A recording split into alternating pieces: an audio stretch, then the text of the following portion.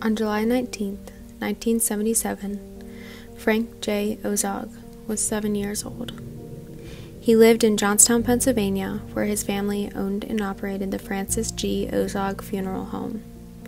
The third floor of the building is where he, his parents, and 3 sisters resided and called their home. He had an ordinary childhood until one fateful night. A massive thunderstorm had taken hold of Johnstown, unleashing its heavy rain for days. Frank recalls one moment when the night sky erupted in light with the crack of numerous lightning bolts, making it look as if it was daylight. His sisters were terrified, but no one knew what was to come. But the older generations of Johnstown knew to be worried. They were no stranger to floods.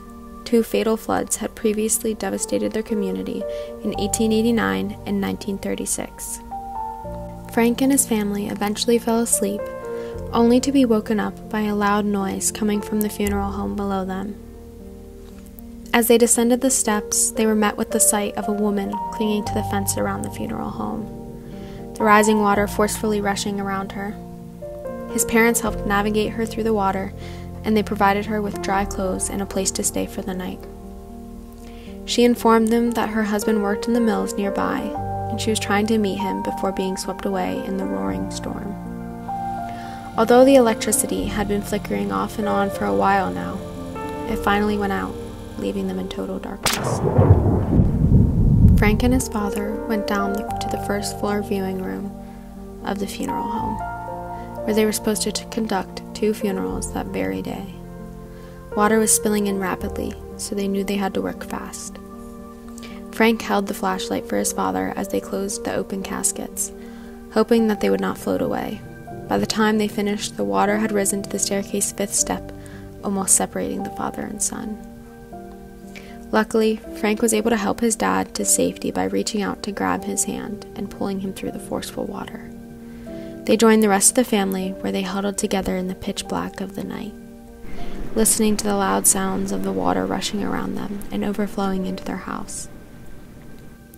Although the first floor was flooded already, the windows and doors were the only thing acting as a restraint from the water on the 2nd floor.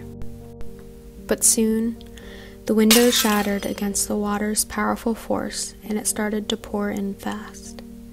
Frank's family fled to the funeral home's roof, where they noticed daylight was just breaking.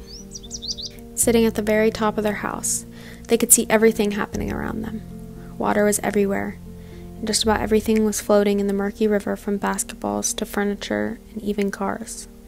They sat there for hours, terrified of what would happen to their house, but soon the water began to go down. Rescue helicopters flew over, telling them to remain calm and stay put until the water was at a safe level. However, this took hours, and all they had to do was wait and watch the floodwaters recede. Frank remembers seeing mud everywhere. Houses were covered in mud, and so were the cars. He couldn't even see the road. Debris was all around them, making it very dangerous for anyone who wanted to move around. Eventually, military trucks drove in, clearing the streets and helping the sick and injured. Frank's parents urged him and his sisters to go to their grandparents' house in another town unaffected by the flood, but Frank refused, as he just wanted to be in his own home.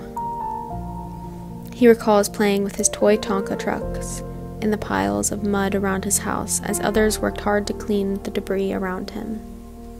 Frank's father informed the military of the 2 caskets they had in their funeral home and how the bodies were supposed to be buried the day before. They went down to the 1st floor to grab the caskets, and they were met with the shocking sight of one laying on the ground as expected, but another standing straight up vertically.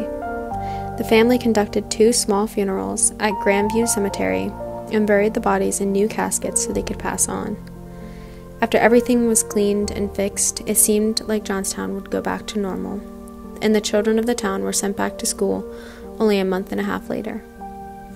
But the aftermath of the flood stayed with Frank's family for a very long time. The 1st floor of the funeral home was ruined and would need to be completely redone, so they would have to hold funerals now on the 2nd floor, where they usually met with families. His sisters would experience terrible fear of rain and storms for the rest of their lives due to the massive thunderstorm before the flood. And Frank believes that he experienced many health problems later that correlated with being in debris after the flood. The flood of 1977 is only a memory to Frank now, one he can pass on to his children and grandchildren someday. There are many more survival stories to tell like Frank's, but for some, their stories ended in the rushing water and debris. These ones whose stories ended that fateful night are remembered through other people's stories of perseverance, as well as a mass unmarked grave to remember them. As the town continues on, narratives like Frank's are necessary to remember, as it reminds us that we can persevere through anything, even nature.